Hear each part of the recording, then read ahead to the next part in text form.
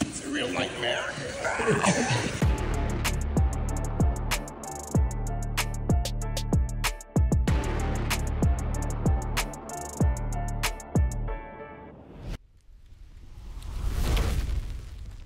So we're here today for the Tristar in Blainville. If you look on my back, the street over there, they call it Seigneurie Street. Okay. Look on the other side, you can see that grocery, the IGA, a little bit from far, but just across. So now you need to follow me because the Tristar Blainville, it's in the back. So you need to walk. Okay, so if I show you, you follow here. Either if you come by walk or you come with the car, and then you see car everywhere. So that's the Tristar Blainville. Always packed. The entrance. You see on the back, you see all those garage door, and you see those those. That's the main entrance door. So I'll show you what's up inside.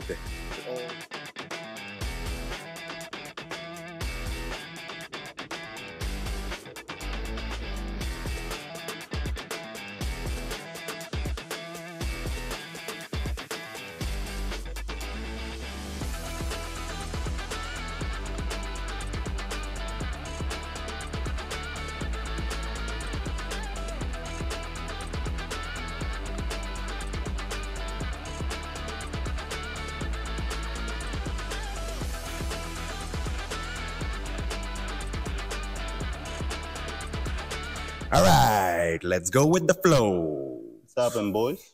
So I'm here with Alex, the Dominican Nightmare. And today, let's see if I can make him my nightmare. Wow, let's see that. It's hard, though. It's hard. I just let you know. I'll be realistic with you. It's a little bit complicated. Complicated, huh? Yeah. But, you know, everybody have a chance to do anything in life. Yeah. Let's do this, Dan. Yeah.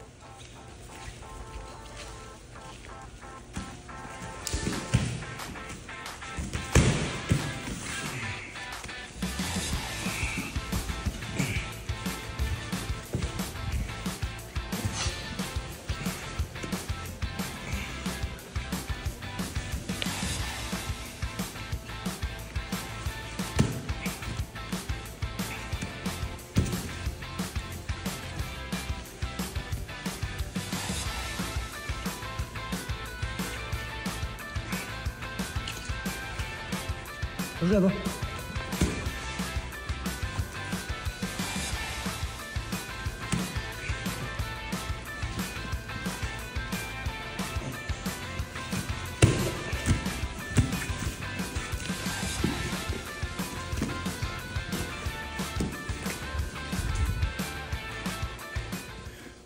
So Alex, Yeah. you seem to have a really, really nice path in that MMA world. You come from far, from a small city that I want you to explain to everybody. I think a lot of young guy could relate it to you because they want to start MMA. You started from far and you finish it in the UFC, and you even fought in Russia. You fought almost everywhere in the world with big guys. Can you explain us your journey of MMA? Well, I came from the jungle. I remember when I was a kid, there was no many houses around me. It was just jungle. And I was able to move from the jungle to the small city, from the big small city to the bigger city. And I ended up here in Montreal, one of the biggest cities in the world. My goal was to get one step, always to get somewhere. I always put one goal in my head to get somewhere, and then from there, I moved the ladder to the next step. And even now, I'm still climbing the ladder in every different game that I can. So it seems like you always been that martial art mentality, even probably without knowing. That's why you perform really good. Because we know in martial art, to become really good, it's not doing only the training camp of 2 months. It's to train every day of the year. So you're always good. So when you start a training camp, then it's just to get ready for your fight. Yeah, and to also get closer to my goals. always being, training camp is part of the drive to get where you want to be. So you gotta train hard, work hard, and slowly you still get one step closer to the dream that you're chasing every time. Of course, and if I remember good, and you're the one who's going to explain us, you didn't fight all the time in the same weight category. Huh? I think in Dominican you were a little bit bigger, and then you came here, you changed your weight. Yeah, when I started fighting first ever, I started fighting a middleweight class, 185 at the time, and then slowly I moved here, and then I ended up being too small with a 185 class. So me and my coaches, Ferrier, we had a talk, and we decided for me to go further in my career, I had to drop down to 170. Yeah, because your weight was more small, more little, but your strength probably still the same. Because even in Dominican, you were a middleweight champion over there, right? Yes, I was the first middleweight national champion in Dominican Republic. Yeah, really and impressive. I was also the first who made it to the UFC. There you go. Coming from the jungle. Coming from the jungle. Yeah. So were you like Khabib, who he was training with the bear? Were you training with some animal over there in the jungle? No, I was training with a sack of cacao. I used to pick up a lot of cacao, put it on my shoulder, bring it to my grandfather at the time. So we have bear, we have a lot of cacao to work for.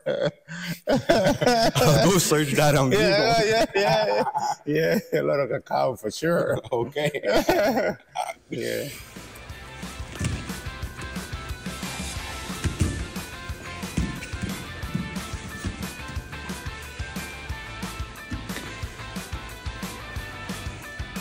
Une minute et demie.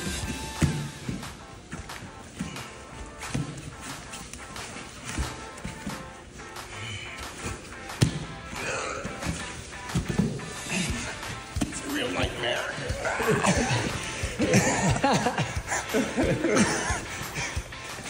Il y en a un qui capote, l'autre qui rit, man.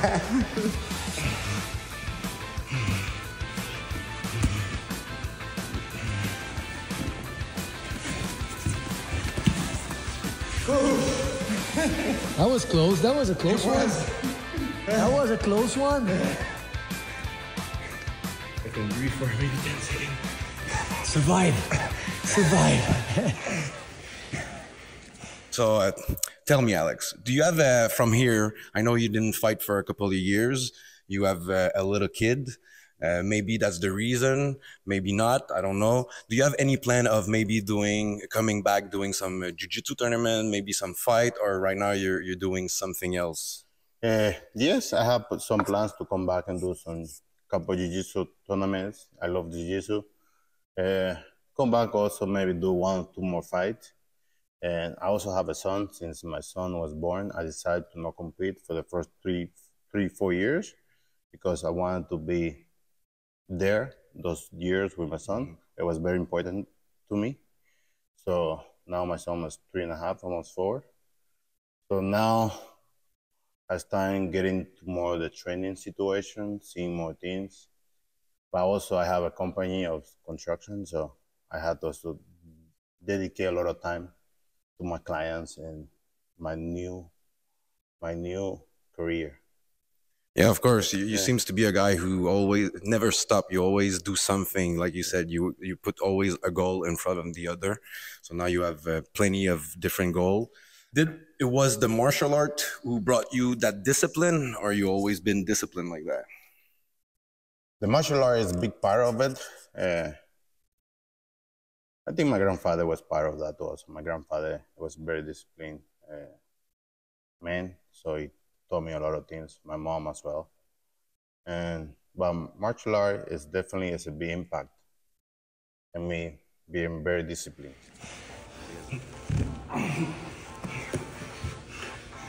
I feel like Friday the 13th.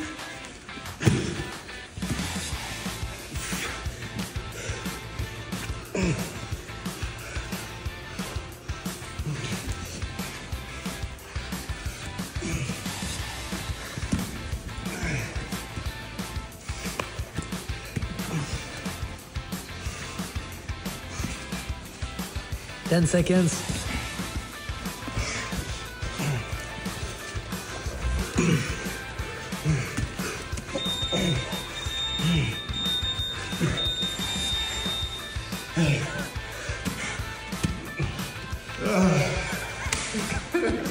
So can you explain us, so if people are curious about it, me, I am. So what was a week for you when you were training full-time for MMA? Well, literally, my week of full-time training was about between 28 to 34 hours per week. I was working out 2-3 times a day, 2-3 hours at a time. So it was very intense. I eat, train, sleep, eat, train, sleep, eat, train, sleep. That was my whole training camp. What was your Monday? What kind of training? Were you divided, like doing some wrestling and? Mondays, I used to start at Tristar with all the pros MMA class that we have at Tristar with Ferrier. I used to start at 12, then finish around 2:33. Go take a nap or rest a little bit, come back again at night, do some condition with John Chamber at APC. Then from there, I finish around 7 o'clock, 8 o'clock at night, go rest. The next day, sometime in the morning, I used to go for a night. On Tuesday, go for a little jog in the morning to start my day. Then around noon, I used to have sparring or jiu-jitsu or wrestling. And Tuesday at night, I used to go to the racing club. So right there, each session is about an hour to 2-3 hours per session. I always used to go train with the best on their own disciplines. My goal was try to beat them on their own disciplines. So that way I can handle myself with anyone in the world. So that was, I always challenge myself, always go with the best on their own disciplines. So that way I can learn from there. Yeah, smart move, move. That's how you became a UFC fighter. Yeah. So, was you the nightmare of the Dominican Nightmare? Yes, I was, because it was hard for him on the top. He was searching everything, how to move. So it was hard. It was like a nightmare for him. You feel that, Garcia? Yeah? I feel what? Yeah, I feel the weakness. Yeah, okay. I feel him so weak. Okay. I thought he was so strong. Oi! Oh! And it's nightmare. Oh, don't slip, Thierry. Don't slip. Don't slip. Don't sleep. Don't slip. Oh, my God. Oh, my God. Make him pay. Make him pay. Bien sûr, bien sûr. Make him pay. He's a nogi, I'll go for the leg. It's okay, go for it. You know everybody died going for it? I think you got me one more. All right, Alex, tell us what would be your best jiu-jitsu move that you like to do, submission? Submission, arm triangle, and rear naked choke. Yeah, rear naked choke. Like to choke people? Yeah, it's good. What would be the worst move that you don't like to get cut in? I would say ankle lock. Ankle lock, I don't like to get cut in ankle lock. I try to defend those. You weren't sure because you don't get cut in stuff, huh? Yeah. I use my strength to escape. Yeah, there you go. So, and what would be your best exercise outside of martial art to keep yourself being fit in martial art? Circle training, that's what I like to do the most. Or biking, swimming too. I do anything I can do. But something like I like in winter, snowboarding. Snowboard like that, so it's keep me in shape too. Okay, okay. It's to free your mind then. Yeah. Okay. Yeah. Ah, damn. See? He's thinking about doing it. It's like a nightmare for him. I'm going to do hard work hard. And then I'm going to go.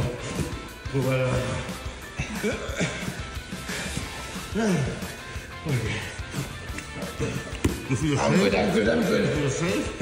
No polondo. Explain to us what you're doing, Garcia. Explain to us, please. Choke him out Okay. with an arm choke. Okay. Arm choke. Okay. With matter of time, Okay. even if he doesn't want to, it's gonna happen. Okay. Thank you. In life, you gotta be patient. The good thing comes to those who are patient. Always. See, I'm patient. What is your best meal that you like to eat? Bone filet mignon. It's nice piece of meat. Red. It seems to be all those pro MMA fighters. They all like red meat and Yeah. I like perfect. sushi too. But Sushi. I like a good filet mignon, but I like sushi too. And what would be your best pre-workout meal? I don't take any pre-workout meal at all. Most of the time, my first training, I do it without having any food. Okay. And then, after training, what would be your post-training meal? My post-training meal maybe, a nice salad with chicken. That can be also nice fries too sometimes. Where would be the best gym that you like to train? Tristar. The headquarters, TriStar? Yeah. Good, in Montreal.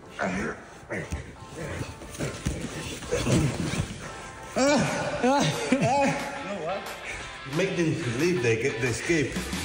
But they don't escape because it's still under me. What about ground and pound? Oh, I can do that. Oh, no. No problem. I'm down. It's just because you have a cup. Or else I'm good. You feel so good, no? No, I'm good, I'm good. Not bad, not bad. Oh, damn.